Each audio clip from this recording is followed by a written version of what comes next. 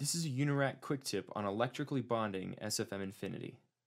The microrails and splices bond modules east-west across the array. For north-south module bonding, install the north-south bonding clamps between each row of modules.